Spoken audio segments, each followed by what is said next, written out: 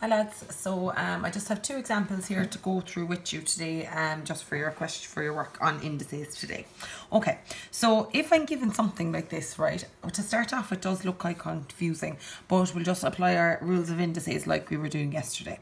So the first thing I'm going to look at anyway is the x's there together. Okay, so let's just look at those together. If you have division, my rule is subtract the powers. So I'm going to take 2 minus 4.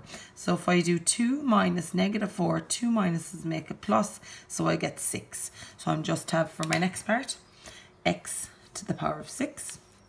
Do the same thing with the y's. So y to the -3 and a y to the 5. So when you're dividing, subtract the powers. So you do -3, take away 5, you're left with a -8. So I have y to the -8. And that's all to the power of half as before. So you just simplify it, and straight away when your fraction is gone, it actually looks a lot simpler. The next thing, so when you have a power to a power, that goes on to everything inside the bracket, okay? So it's going to be x to the 6 to the power of a half, and then we have our y to the -8 to the power of a half. And remember, what's your rule when you have a power to a power? Multiply the powers. So 6 multiplied by a half is just 3. So you have x to the 3, and -8 by half is -4, y to the -4. Now remember, I don't really like having a -4 up here, so if I take this whole thing underneath the line, I can actually change that to a +4. So my final answer then is x to the 3 all over y to the 4.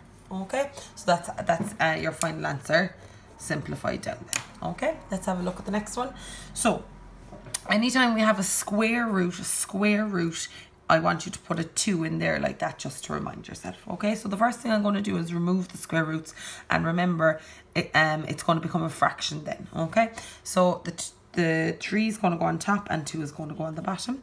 So it's a to the power of 3 over 2 all over it. Now if there's nothing with it, will you put in a 1? Okay, so the 1 is going to stay on top, whatever's inside stays on top.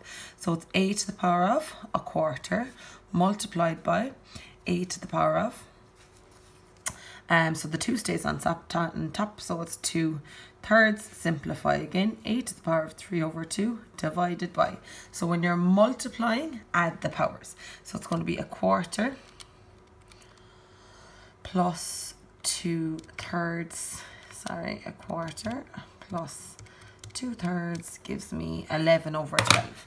So it's a to the power of 11 over 12.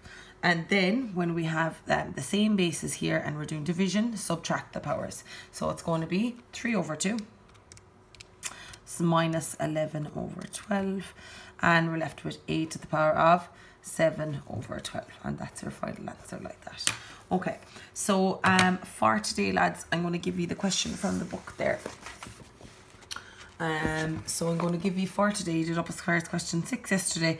So today I'm just going to give you question number 7. So page 477, question number 7. Okay, page 477. So I'll write it down there for you. Page 477, question number 7. Okay, so that's for today. And will you also, yeah, so just stick with your rules of your indices or your log rules. If you're dividing, subtract the powers. If it's to a power, you multiply.